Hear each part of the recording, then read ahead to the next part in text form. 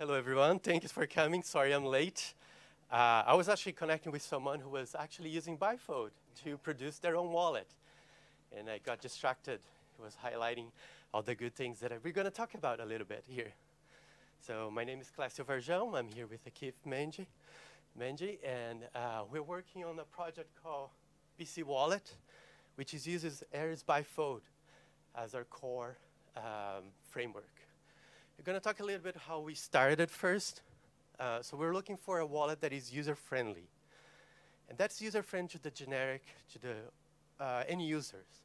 We found that a lot of the wallets that currently exist is a little bit by developer for developers, and shows a little bit of too much of the Aries protocol.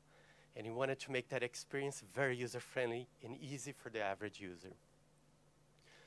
When we look into what is out there, we had a few options. We start from scratch. We're going to be developing our own wallet. We're going to start our code over again.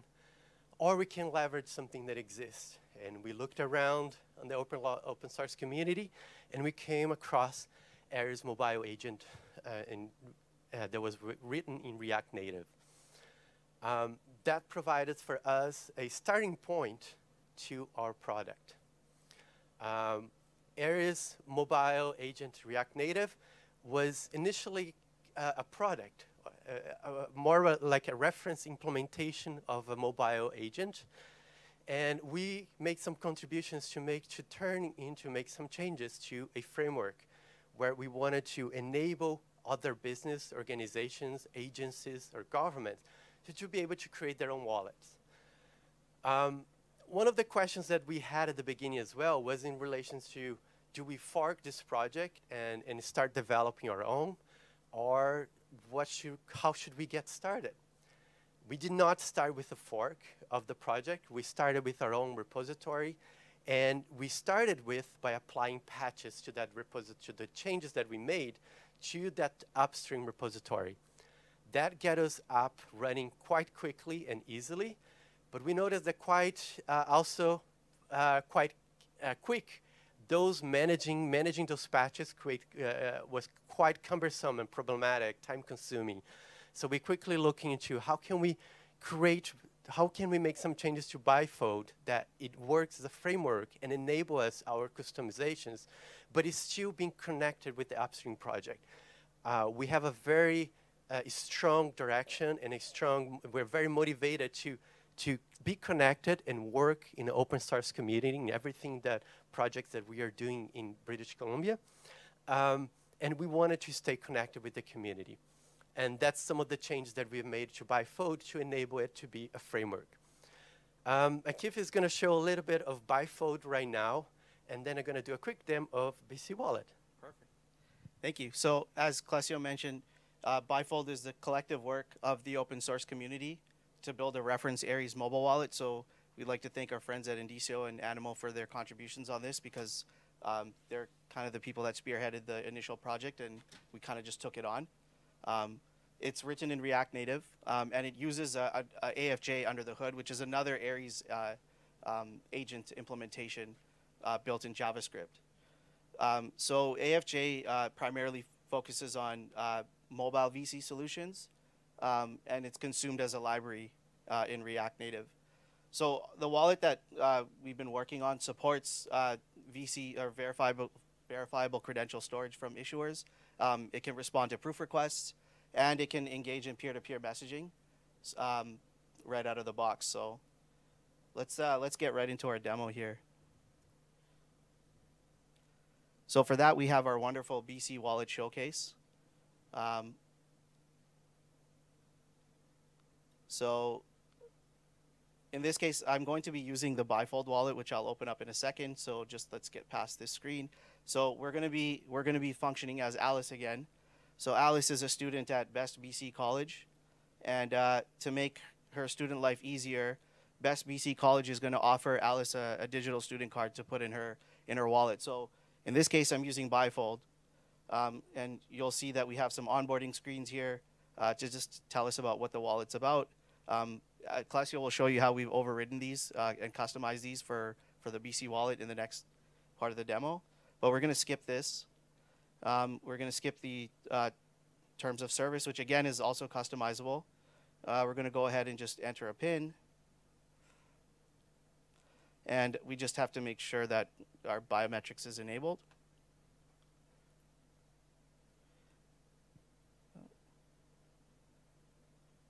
Okay, so now that we've initialized our wallet, so the first thing that we're going to do is we're going to connect with Best BC College. So I'm going to enable my camera. I'm going to scan this QR code. And then in just a second, I'll be issued a credential, or I'll be offered a credential. And as you can see, I have a first name, a last name, and it has an expiry date on this. And with this connection, it creates a long-standing connection to Best BC College. So down the road, you can have future interactions. So we're going to go ahead and accept this credential. And sometimes the first one takes a second, but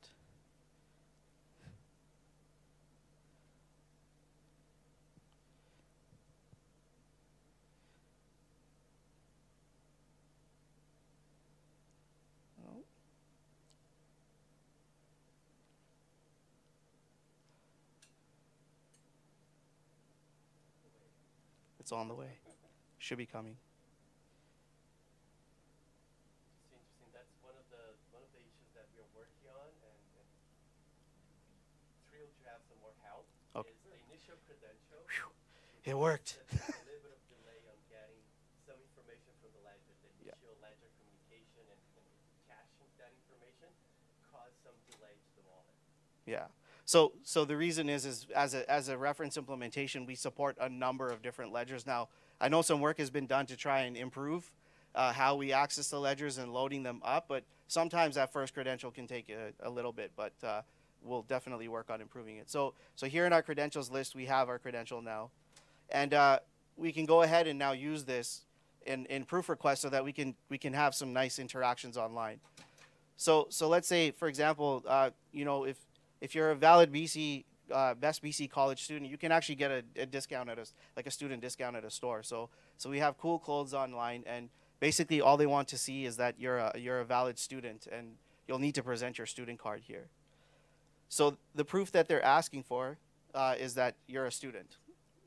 So in order to do that, again, we scan this this connection request,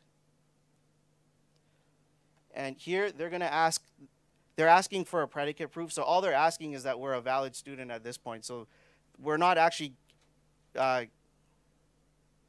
we're only sharing that the credential has not expired. We don't have to give any other information, because that's part of the beauty of verifiable credentials. So we're going to go ahead and share this, and we're going to send that information securely. And once we've done that, we can now receive a discount from Cool Clothes Online. So in this case, it only asked for the information that we needed from the verifiable credentials. If you remember that there was a name, a first name and a last name, we didn't have to provide that information. Now, in the second use case, we want to book a study room. And in this case, they might ask for a name, just so that they know who's booking it.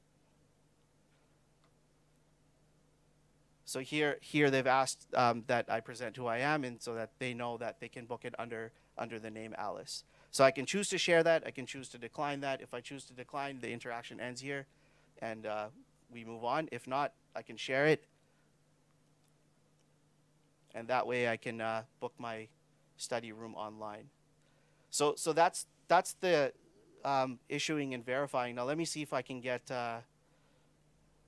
Let me see if I can get peer-to-peer messaging working.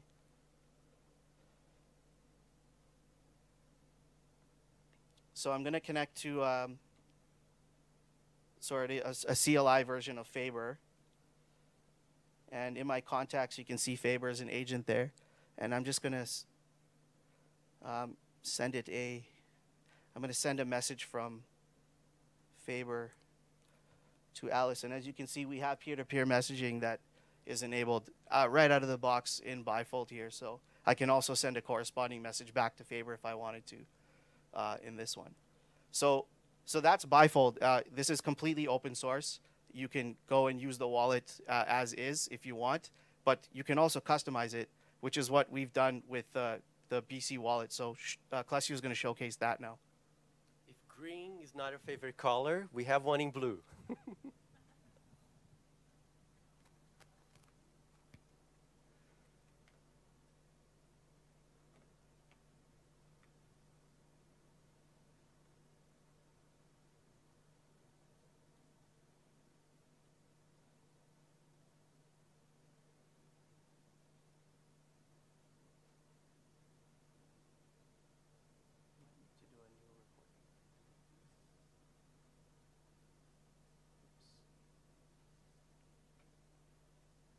Oh, I think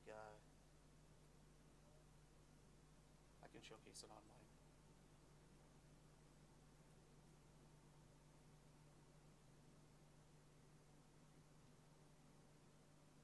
Do you want me to just do it online? Okay, yeah. So,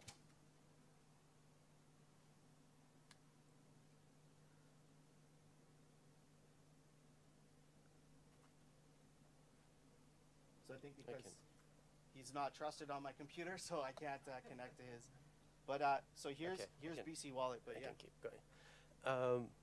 Okay, so if green is your favorite color, you can do it in blue as well. So just as of last week, we now have BC Wallet available in the App Store as well. I think it's one of the first available from the government. But that's available in the App Store. So try it out and provide some feedback. So for instance, Akiff showed Bifold, which provided some of the on the onboarding screen just as a placeholders material. And we're able to customize and provide our own real information on what we, as from BC, want our user onboarding experience to be. So those are our code, our change, our customization. It's based on Bifold as a framework, but we're able to just customize or provide the materials that it's in that onboarding screen. The other thing is the terms and conditions. Unfortunately, our lawyers are very precise on how they want us to show those terms and conditions, and they want the users to be able to scroll all the way at the bottom and read them all and click on that accept buttons. There are some conversations about how we're going to make this a little bit easier, but that's what we got so far. We're going to creating a PIN for this wallet. That PIN, the wallet's going to be locked, so only you are able to unlock it. My PIN is not very secure.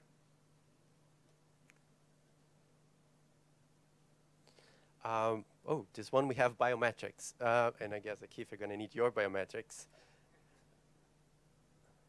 Or you're close, Face ID already unlocked. You're close enough. yeah. Great. So now we have the same primitives and the same Bifold experience. We have the bottom that looks the same. We have the scan credential. We have the list of credentials right here.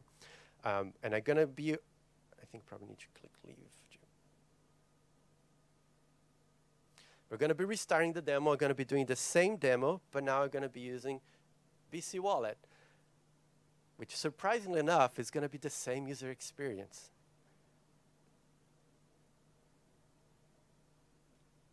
There you go. So the first step is connecting.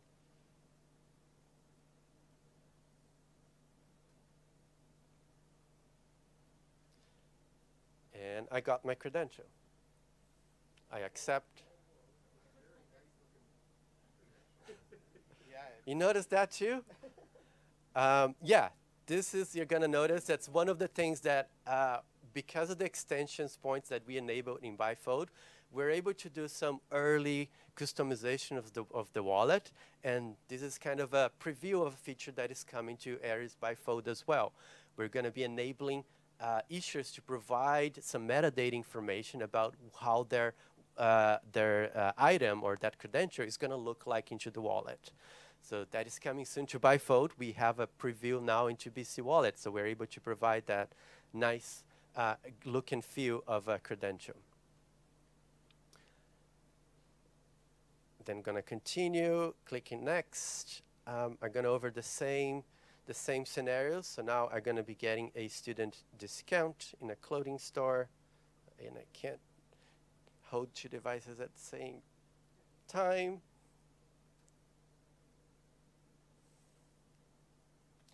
Again, quite easy. The same process, the same predicate. Only the clothing store is only requiring or requesting that do you have a valid student credential? That means that hasn't been expired. The same process. Everything ends just as it should. And the last one is that, the one that you provide with, you want to reserve a study room, and it will request you to provide with your name so you can book a room. The same ideas, ask for a name, I will accept that. And that is BC Wallet. So I'd like to highlight that through Bifold now as a framework, you're able to create, or organizations or any government body is able to produce their own branded wallet. They can change the look and feel, they can add new features if they want to, but they can still remain connected with Bifold as upstream project.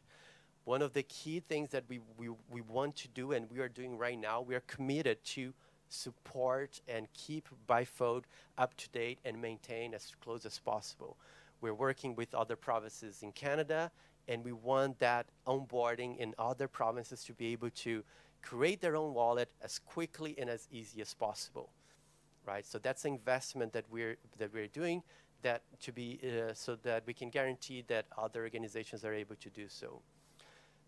Just quickly go back. So some of the things that we added extensions point right now is regarding to the branding, color scheme. You can override and define your color scheme of your wallet, how you want to look and feel.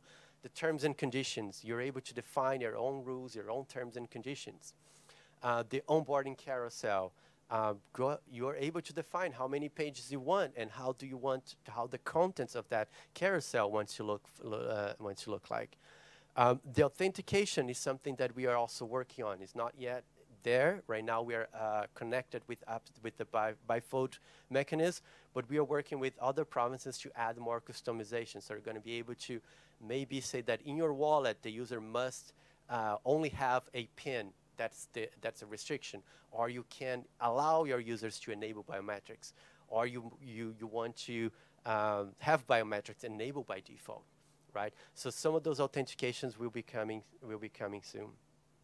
And if you want to learn more about Bifold, contact us. We also provide some help on the Discord and the Hyperledger channel with other members of the community. Get to know more about the code behind Bifold is actually AFJ, so Aries Framework JavaScript. So I would suggest that you also connect with that community. They provide really the core functionality to Aries Bifold. This is some of the names of my team right now that we're working with BC Wallet. So I just wanted to make sure that I acknowledge and thank every single one of them, Akiff being one of them and representing my team here. So they've done a really a lot of work and working in the community.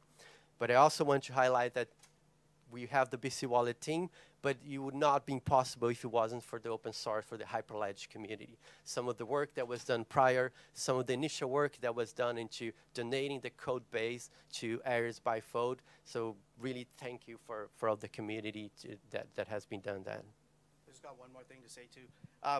On that note, if you guys are interested in learning how to build out a mobile wallet, I believe the AFJ community is hosting a workshop on Wednesday here at the Global Forum, so please check that out.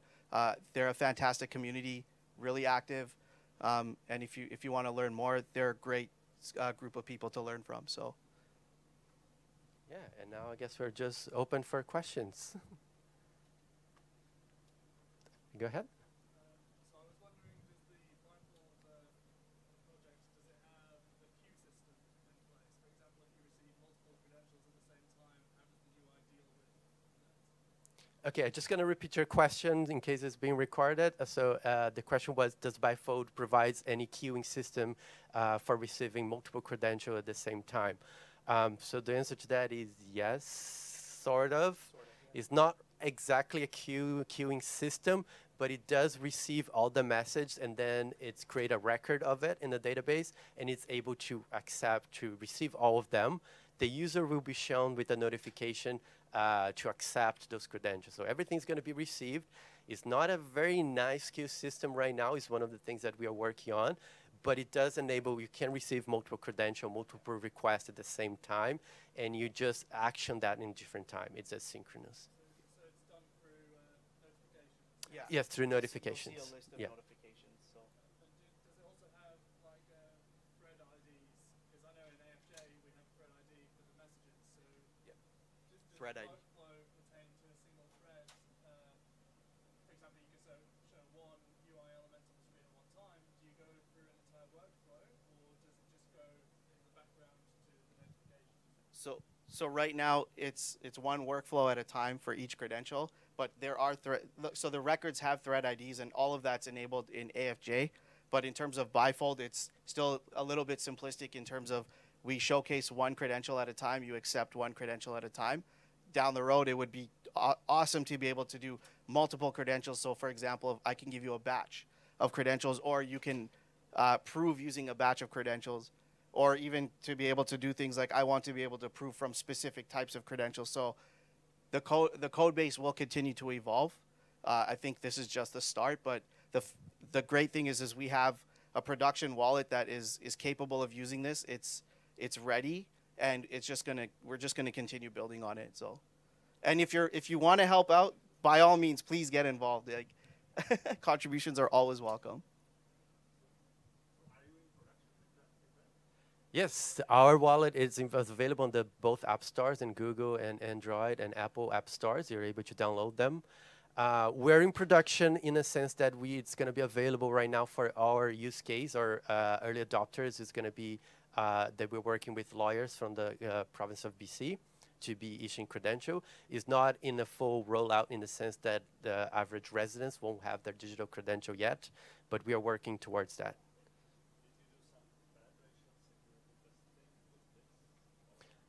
So there was some underlying security tests based on SDK and some of the primitives that we use behind the scenes.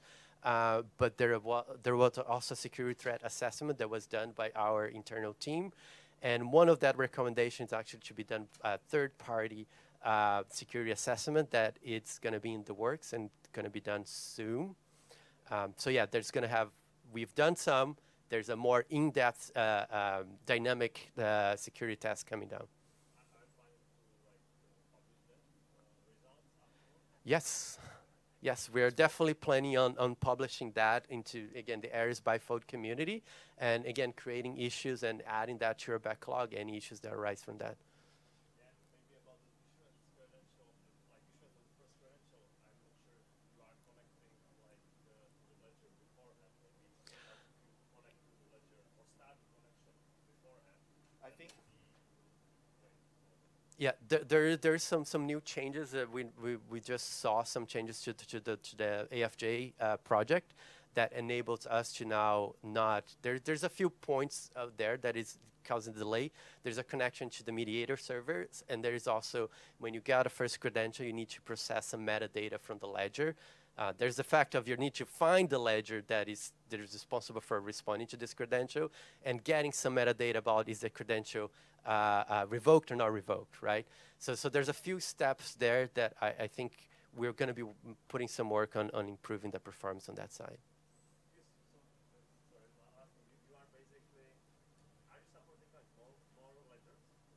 Right. So right now, Aries Bifold does support multi-ledgers. There's a number of ledgers that are supported in there, and we're going to be supporting more. And I think maybe one more question before we go. Go ahead. Yeah, two. It's a mobile, it's an edge wallet. So there's no centralized service provided. We as the government, British Columbia, we provide a mediator service, but we do not store credentials.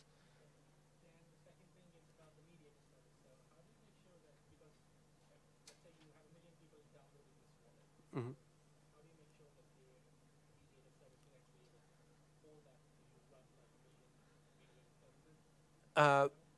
we don't need to run a million mediator service. We need to make sure that that mediator service behind the scene is scalable. That mediator service that we're using right now, it's powered by Akapai, the Aries Cloud agent written in Python. We are going to do some work in regard to scalability and test how much workload it can take. But we're confident that it can support that workload that goes to the mediator. There's not a lot of processing power there. Yes. Everything that we use here is completely open source. Everything is open source, including BC Wallet. If you go to the BC Gov GitHub repository, yes, you can find BC Wallet under there. So our BC Wallet is also open source. If you want to have an idea on what the work that we are doing, you're welcome to poke around and let us know what you think. Thank you, everyone.